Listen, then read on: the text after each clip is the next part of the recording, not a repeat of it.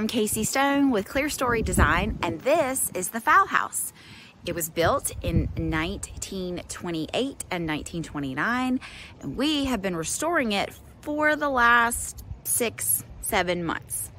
Now this week, we felt like we were making a lot of progress. We got a lot of things done, and then we hit a problem. So it was a little bit of 2 steps forward and 2 steps back. Stay tuned to find out all about it.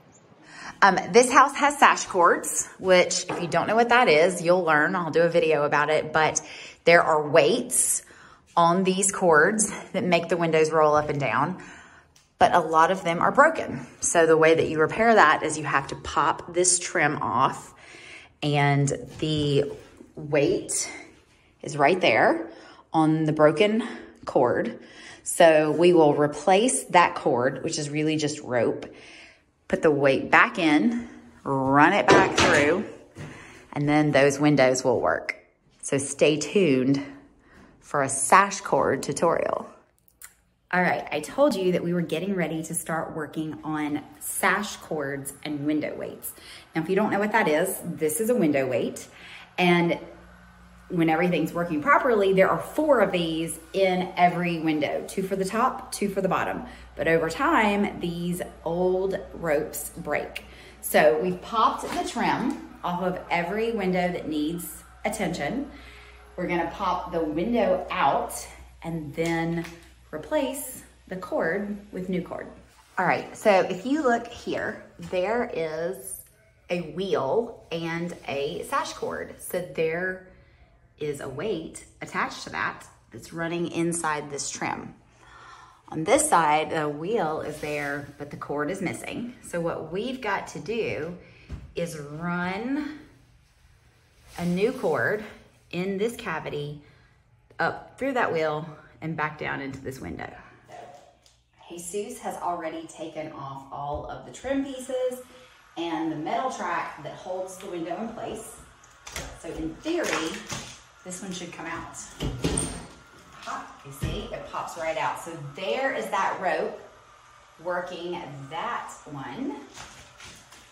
And we've got to pull this one out and replace it. So if you look at the side of the window, there is a track that cord fits in. It is nailed in 2 places inside that track. So we've got to get those nails out first, and then discard the old one and then snake the new one up in.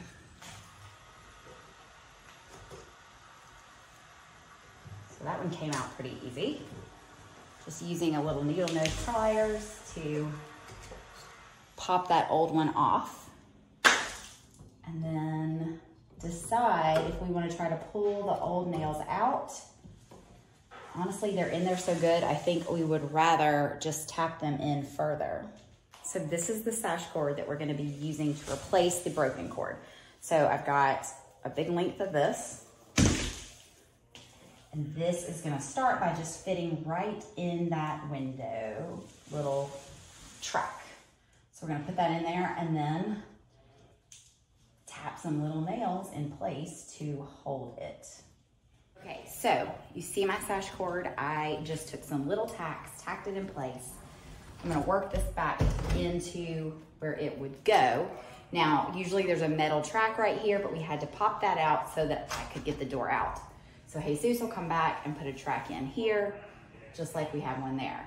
So the next thing I have to do is cut this, snake it through up there, and then add another weight.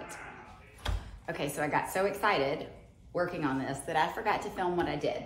So you saw me put this rope, attach it to the window. I fed it up, see if you can see that, through,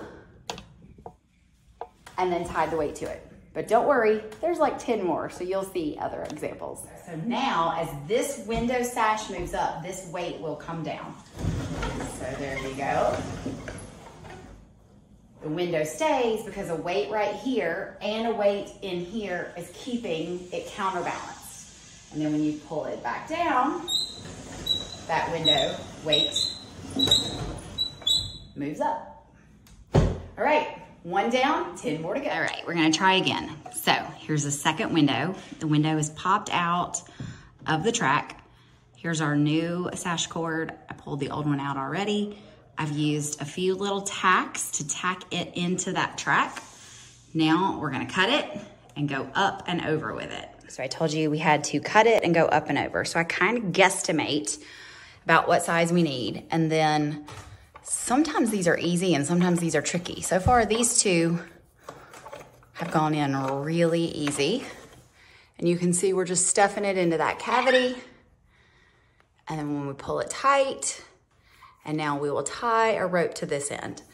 Now, the tying the rope to this end part would be much easier if you did it before you snuck it through.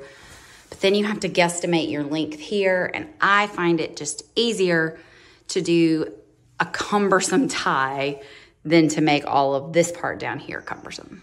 Okay, so I tied the knot. You have to work it kind of back into that cavity. Got to get it around the plaster. There we go.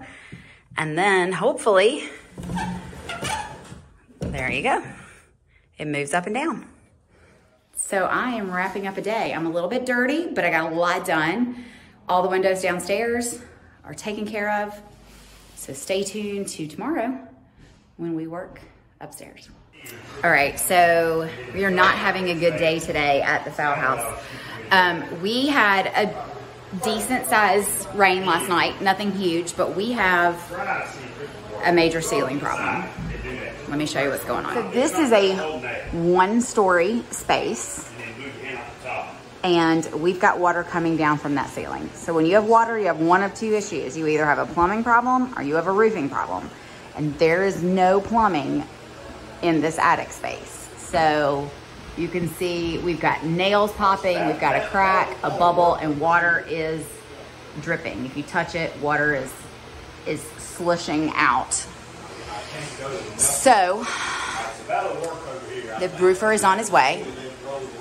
Let's go outside and I'll show you what we're talking about on the roof. All right, so I'm looking out the window at the roof.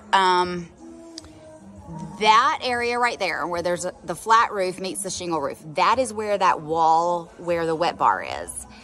And right about here is where the exterior wall is. And that crack is running somewhere in between. So we see some places that look a little suspect on the roof.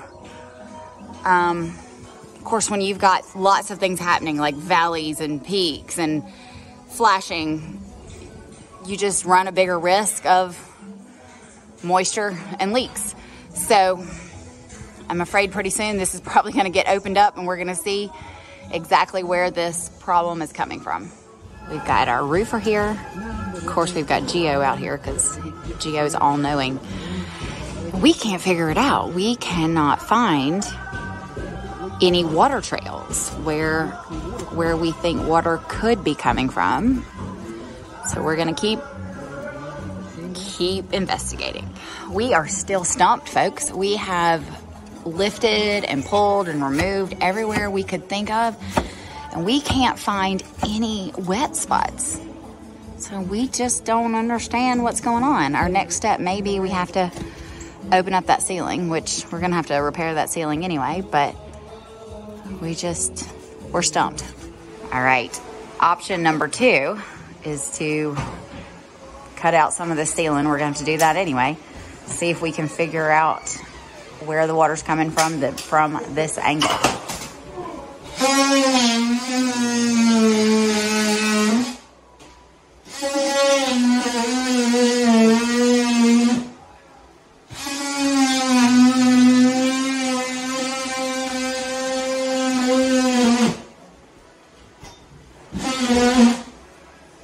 Folks, that was a little gusher right there. So there's definitely a good bit of water in there. How long's it been there? I don't know. We got a blanket down. We're gonna put some plastic down. Whew. We got a mess, y'all. We got a mess. So we have not figured out where the water's coming from, but we have figured out what we think is happening up there. So we did have some rain last night, but nothing major. We think that water's been up there for a while. And you remember there's that beadboard ceiling and we hung the sheetrock beneath it. So that water has been sealed in pretty good because you've got all that beadboard with years of oil-based paints that were sealing all that water in, and that wood has slowly absorbed that water and it finally buckled from so much moisture in the wood, and the weight of that pushed down on the sheetrock. Y'all, what would we do without Gio?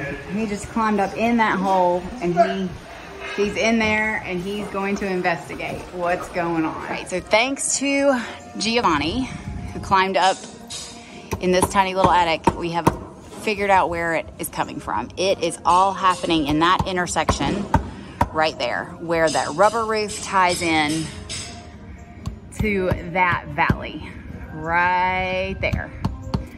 So, we've opened it up downstairs pretty good. We're gonna let them tackle fixing the top first, and then we'll fix the mess downstairs. All right, so a few days have gone by since you saw us in here working on those windows, and we took care of the windows upstairs, and I didn't get footage of that. But you can see that the trim is back in place, so let's go see if they raise and lower properly. All right, if you remember, this metal track stayed because this one did not need to be replaced, but we took this metal track out. It's gone back in. The window stop and the window trim have been replaced or reinstalled. And hopefully, with one hand, this window will move up and down easily. And it does. So these windows are good as new. They move up and down well, the weights are in, the cords are in good shape.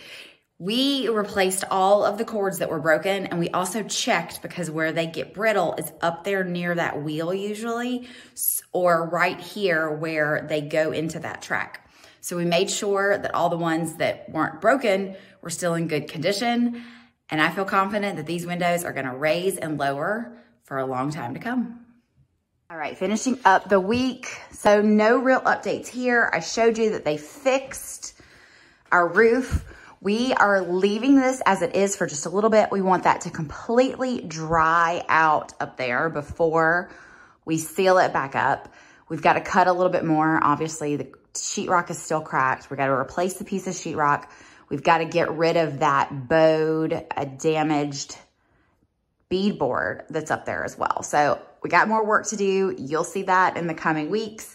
But right now, the most important thing is that it dry out. Okay, so that's a wrap on another week. There was a lot of things going on, but I really wanted you to see that window repair because that is important in these old homes. I didn't want you to see this because I didn't want this to happen, but a roof leak and how to fix that is also important, especially in an old home.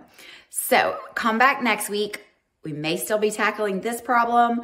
We're still working on lots of projects all over the house. So we'll be here. I hope you will too.